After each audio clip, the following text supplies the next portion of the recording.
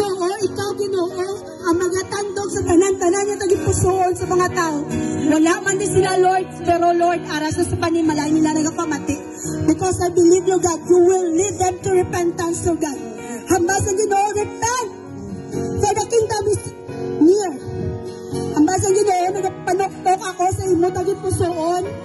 Hambas ang Ginoo, nagapanoktok ako sa imo tagipusoon, bukse na. Tanan niya tika.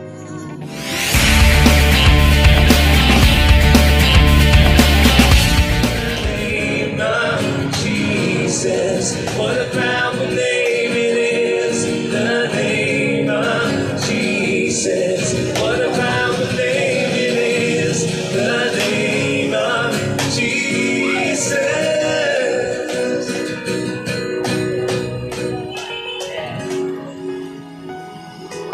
Paglalang sila. Nalagkuhan. Nakayang people bisa ngayon sa nakamuna, nakabagit na makasabit ko sa ginawa.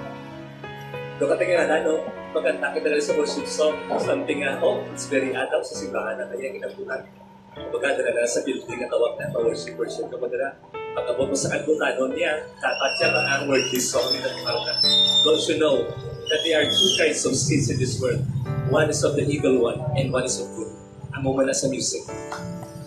That is why kung nakauna ko ng lyrics sa mga worldly songs of all, we should be very careful. Lalo na mga angel baby, ang tawa niya kung lyrics nila. What is the meaning of that song? Or behind that song, what is the meaning? That is why we are doing this because we are exalting the Lord. Kung may talent kita, dapat i-offer na sa iya. Ako na siya. Yes, Father, thank you so much, oh God, for this day. Thank you, Lord, for your presence, oh God. Thank you, Father, for goodness and faithfulness in our lives, oh God. Thank you, Father, because you are Lord and Savior in our lives, oh God. Thank you, Lord, because, oh God, you are the Alpha, you are the Omega, oh God. Thank you, Lord, because of this place, your presence in this place, oh God. Your presence in this place, oh God. Whatever the words of the enemy shall not prosper, because we're covered by your mighty blood, oh God. And let your presence, Lord God, let your anointing power, oh God, in this place, in the name of Jesus Christ. No, wala Ginoo sa may makapagong sa ibang plano sa sininga lugar in Jesus' name. Thank you, Father. Thank you, Lord. Thank you, Lord Jesus, for everything you've done in our lives, oh God. Thank you, Father, for your goodness and faithfulness. We bring back all the praises, adoration, and thanksgiving to your name, honor, and glory, Lord God. In Jesus' name, amen. Please. Hindi, ang Ginoo subong, ang Ginoo natin dohe. Ang mambal ko lang diri nga lugar, palanggagi sa Ginoo. Pwede man kami kakadto sa ibang lugar nga diri kami dala sa Ginoo. It's because nga ang Ginoo nag-speak sa amon, ang amon nga lugar kinanglan niyo. Ang Ginoo nagatawag sa inyo. Kag nagapati kami nga amon nga lugar may ubrahon ng Ginoo. Ang ubrahon sa Ginoo sa inyo kung may ginabatsyag mga musubong physically, emotionally, mentally, spiritually, even financially, because we know nga tanan kitang undergo sa mga amon nga sitwasyon. Pero ang bali, Lord, it's time for you na magpalapit sa iya. Sa subong nga adlaw, may pagaymuan ng Ginoo sa inyo if you open your heart to the Lord. Tanan-tanan yung ginabatsyag mo, ang Ginoo lang din ang solusyon sa tanan. Kung wala ka kwarta, pangayo ka sa Ginoo, kaya ang Ginoo yung mahatag na. Tanan-tanan yung pamaagi, haragit ka na sa Ginoo. We don't need yung sa ato na kung ano man ang ato na ginabatsyag. Ang miracles ang Ginoo, kung may ginabatsyag sa lawas, feeling ka may ginabatsyag nga may sakit or something. Ang doktor hindi makapayo na gambala na siya, pero actually ang Ginoo, He is a miracle worker. Siya nagpaayos ang tanan-tanan na sakit ang ginabatsyag na to. Sometimes hindi pa natin na mambal na ang doktor gambas na sa Ginoo. Wala sang makatupong sang gahom sa Ginoo. Always remember, masimbangan ka mo hindi, mapalapit man ka mo hindi, ang Ginoo is Ginoo sa gihapon. Amen. Amo yan na. And always remember, ang Ginoo nagapalapit sa inyo means gusto niya, tanan-tanan niya tulog, mabugtaw. Tanan nga patay buhion niya na. Hindi physically ha, kundi spiritually. Kambal niya, nagkadto di siya. Kay tungod, gusto niya kamutanan, kita tanan ayuhon. Gusto niya tanan kita magpalapit siya because He is coming very soon. Hambal niya, hindi kita kuno magpabungol-bungol, hindi kita magpatulog-tulog. Because when that time nga mag-abot ang Ginoo, kag kita tulog, kita bungol, balanda na akong din ta makadto. Sa subong adlaw, madayaw kita sa Ginoo. It's not about sa kadamuon sa tao or sa gamay. It's all about the heart who's willing to worship the Lord, the Spirit, and the truth. Thank you, Jesus. Thank you, Lord, for this day. Lord, I believe, Lord God, that this day, Lord God, is your day, Lord. I believe, Lord God, that this day, this place is yours, Lord. I know, Lord God, that may himuon ka sa amo nga lugar, Lord God. Kung nagapati kami, Ginoo, this is your will, Lord God, and let your will be done this place, Lord God. This place is yours, Lord. Because you are a miracle worker, a promise keeper, ang ikaw, Ginoo, nag-aayo sa tanan, Lord God, yung ginapatsyag namon, even, Lord God, physically, emotionally, mentally, even spiritually, Lord God, financially, man that, Lord. Tanan, because you are the source of everything, Lord God. Thank you, Lord, for your goodness and faithfulness in our lives, Lord God. Thank you, Father. We acknowledge your presence right now, Lord God. We acknowledge your presence in this place, Lord God. That let your presence, let every heart, Lord God, Ginoo, ikaw, Ginoo, ang magatandog sa tanan-tanan niya tagipusoon sa mga tao. Wala man din sila, Lord, pero Lord, aras sa panimala nila nagapamati. Because I believe, Lord God, you will lead them to repentance, Lord God. Hambas na Ginoo, repent! For the kingdom is near.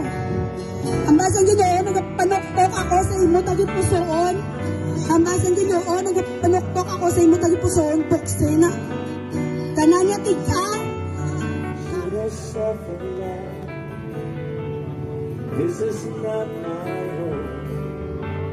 I know heaven waits for me.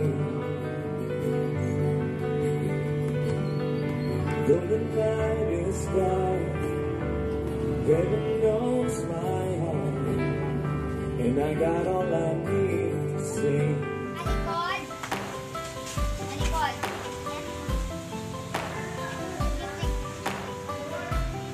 Move 2 steps backward. 1, 2. 2 steps backward. Okay? Steps backward. Okay. Ang bali mo nga tupad sa right. Ang bali ang tupad mo sa right. Okay? Wala dapat may magsala. Ang bali ang tupad mo sa right. So, Jesus loves you. Okay? Wala pa? Wala pa? Sa right, ang right person sa tupad mo, ang balan mo. Pero, dali lang. Yung balan ko yung dali lang.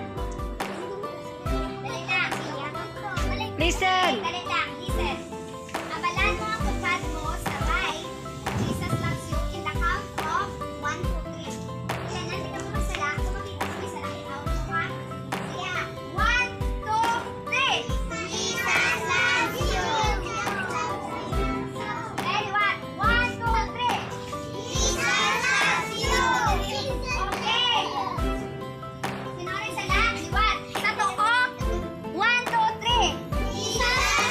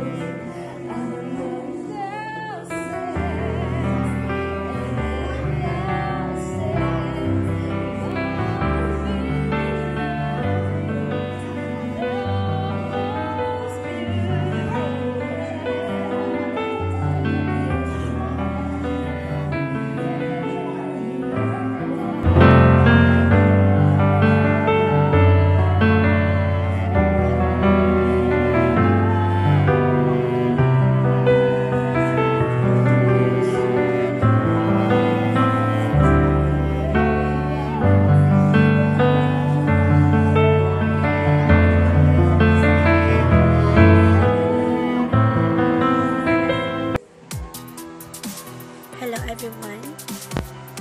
I just want to share about the love of God. In 1 Corinthians chapter 13, it's all about love. Sometimes it's hard for us to love our enemies, to love someone who hurt us because of the pains that we really felt pain sometimes. But if we surrender our hearts to the Lord, we know how to love our enemies. We know how to bless our enemies. Because if you want to follow Jesus, we need to respond the love of the Lord.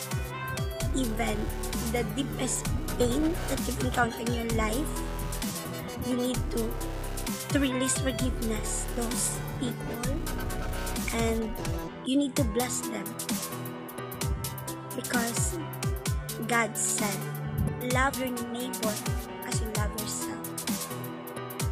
Always remember, Jesus loves you so much. Jesus loves us. And if you want to follow Jesus, you need to take up our cross. Turn to Jesus, repent, and always remember, Jesus loves you for who you are. I'm praying for you, brothers and sisters. Lord, every person who's listening right now, is watching these videos, bless them, bless the works of their hands, bless their family, bless their income, bless their business, bless their give them wisdom in every circumstances, give them strength even the midst of trials in their lives. Lord,